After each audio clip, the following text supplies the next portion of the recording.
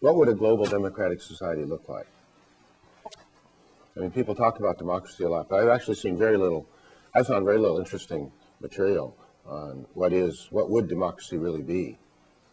I mean, the thing we have is not democracy at all.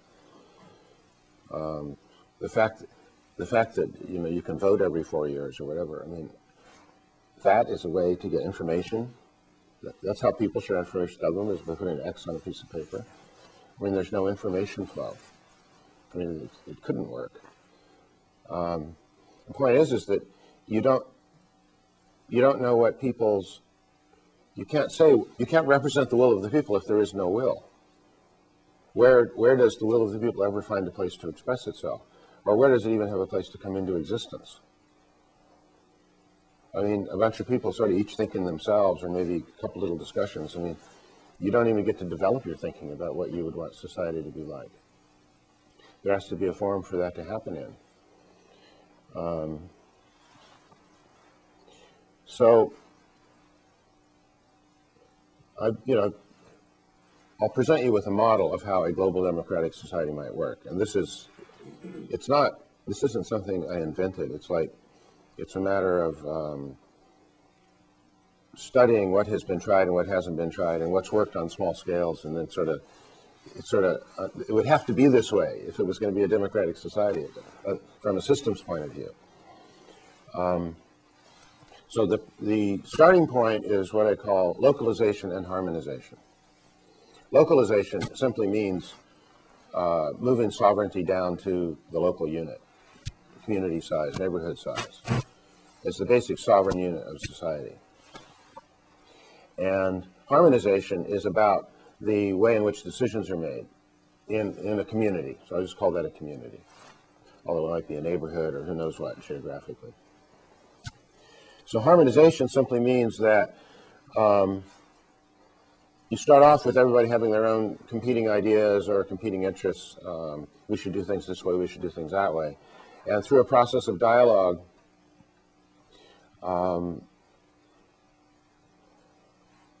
you get past that point of, okay, here's a room full of people, each of which has a position.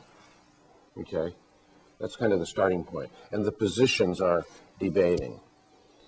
And if you stick with it long enough and with the right kind of facilitation in dialogue, you can get to another level where you see, well, what we really have is different people here, who are each real people. And each, you have grandchildren, I have grandchildren, we have more in common than we do. You get beyond the positions, you get to say, there are real people here. And they each have concerns. Like, I'm concerned about this is going to happen, or I'm concerned there's going to be too much crime, or whatever, there's going to be too many police. And each have your concerns. And you get into the space of, we all have a common problem to solve. And that common problem is, what solutions do we want to pursue, what directions do we want to go that take everyone's concerns into account. So rather than, I want to see my concerns achieved at the sacrifice of your concerns, it's more on a collaborative basis, how can we come up with creative answers that work for everybody? So there's really a shift in focus in this dialogue, in one of these dialogue processes, where you go from issues to people. And once it's people trying to solve problems together, then an immense amount of energy gets released, because all that energy that was used to defend positions and to argue and to win, that gets, it's almost, it almost brings tears to your eyes when you feel it. It's like you're suddenly liberated to just be open and be honest about what it is you need, and to listen to what other people need. And it's not a matter of decision making, it's a matter of creative problem solving. It's really about problem solving. It's really, how do we deal with schools or with parking or with traffic or whatever it is that is going to benefit all of us. And it turns out that when people get off their positions, then there's room for synergy is opened up. You can suddenly use part of this idea and part of that idea, and you suddenly find that you're working together than working against each other. Now, this kind of process, this what I call harmonization process, in a small, like say a group this size, maybe even a few more. A group this size, if we were to spend like 4 days together. Big morning session, big afternoon session, a lunch break, that kind of thing. Stick with it for like 4 days with the facilitator. It's guaranteed, like a group of people when you get at the other end, no matter how divergent the views were at the beginning, no matter how much people had opposite ways of looking at things, at the end of those 4 days, it's like guaranteed that they would have gone through an experience, almost a hugging kind of experience where they had a breakthrough of mutual understanding and a breakthrough of new ideas and came up with solutions that were better than any of them were hoping for. It's like, well, I wanted this, but what we got was even better. That's the kind of experience that really does happen. There's a whole industry of facilitation. They count people that work with teams and companies, try to improve effectiveness of teams. It's a proven technology.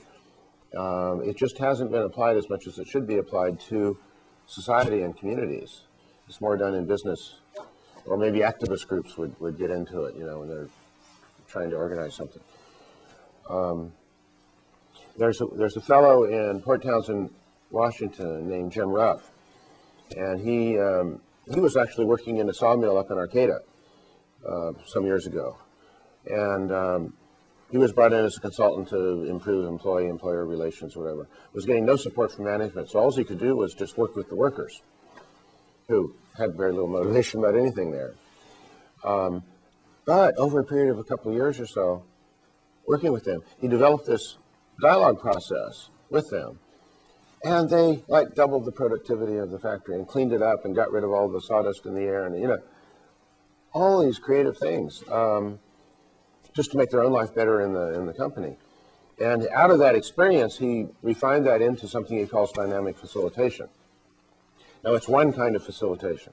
It happens to be, I think a pretty advanced one, but there's other ones, and there's lots of different facilitators who have different personal styles, and it's partly a matter of just having the native empathy to be a facilitator. And so he has this process, dynamic facilitation, and then he packages it with something he calls a wisdom council. And he did one of these up in Ashland, and they called it the Rogue Valley Wisdom Council. And I want to tell you about that because it's an example of how a dialogue process can be used in a community. It's not that I'm completely trying to sell you on Jim's Wisdom Council program, which has a whole political overtones to it, which I don't necessarily go along with. But in terms of having a dialogue process in a community, it was very powerful. So what they did is they selected randomly a small group of people. It wasn't that many, it was only like 8 or so. And they were just ordinary people. They weren't activists. They weren't political organizers in their community or anything like that. And at the beginning, they said, well, what are you here for? I says, well, I don't know. This sounds sort of interesting. I wonder what's going to happen, So they just came along, stuck with it for a few days with Jim Ruff facilitating. And at the end of the time, they were like really energized. It's like they'd gone through one of these empowerment trainings or something, But what they'd gone through was just a dialogue process. And where the energy came from was this realization that us ordinary people who aren't anybody special and don't have any great ideas were able to actually work together creatively and come up with some very interesting ideas. And so they were like different people in front of up at the panel table with their microphones, reporting to what part of Jim's formula for the Wisdom Council is to have a public meeting. Just invite anybody in who wants to come. And then the people that were in the actual dialogue process report on what happened. So the people who were doing the reporting were just really excited. And they'd come up with this, they'd come up spontaneously with the phrase, we the people. Like, out of that experience of finding what ordinary people were capable of doing and agreeing on and stuff, they said, wow, there could really be something more like a real democracy. We the people should have more say. That's the feeling they came up with. And all the people in the room in the public meeting responded to that. So the whole meeting, and then they broke up into little tables and had discussions, And the whole meeting was energized. It's like everybody was thinking, wow, something should happen. But there was no follow-on.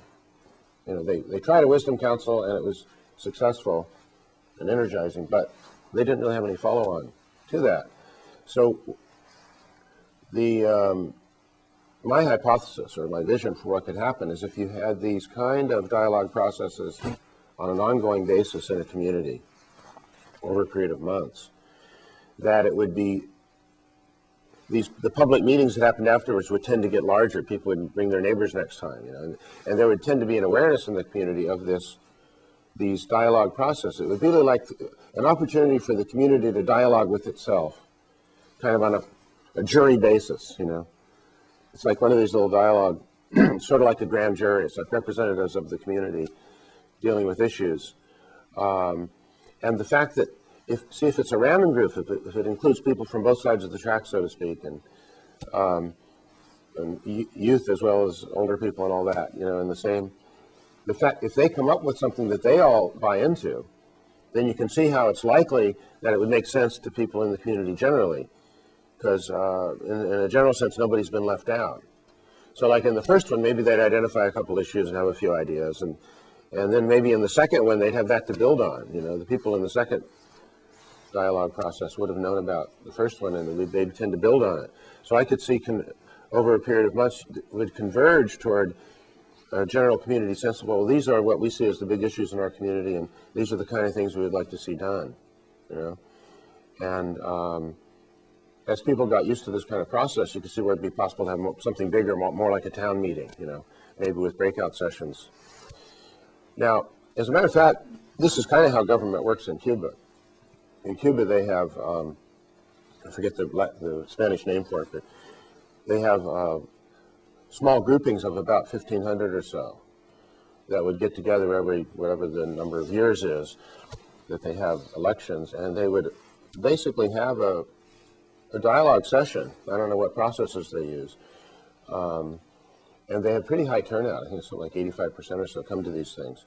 And they discuss not just their local issues, but they discuss the problems of Cuba, and what's their input to that. And then they select, it's not like voting, it's not like there's a competition for representatives, but they then select a slate of candidates who are people that have ordinary jobs. They're not politicians. And these people would be like excused from work to go off to the parliament or whatever they call it, for their sessions. So Cuba actually has the closest thing that I've seen to a democratic structured government. And it starts with the community dialogue process, coming out what do people really want to have happen. Now, so I was talking, that's all of that was about harmonization. So remember, the principles of what I would consider to be a democratic society starts with localization and harmonization. So you start with communities where internal to that is completely democratic. Everybody participates. Everybody's voice is heard. Everybody kind of, knows each other, more or less. It's small enough for that to have face-to-face knowledge of each other. Now, a larger scale than that, you really can't have a direct democratic process. It just isn't possible. It's too many people. So once you have democracy in every community, all around the world, then communities would simply, like if two different communities both had a dispute about how to use the river that went between them, then obviously they would just each get a delegation to meet and harmonize their interests. So it's like a fractal process. What works among people in a community works among communities in a region, and works among regions in a province, and works among provinces. I mean, the whole idea of nations would be less, they might be like a cultural identity, but they wouldn't really be political entities.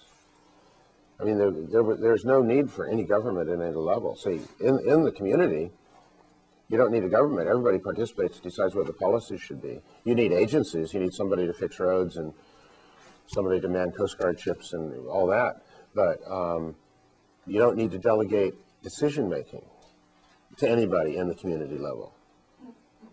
And then once you have, then if communities need to work something out, say on a regional scale, well, they all send a delegation. There's a council, a conference, and it might go on. It can go on for a few days or a few weeks even, whatever's necessary.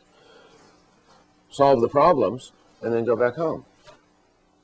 There's no state building sitting there, taking up tax money. There's no need to have any government at any level.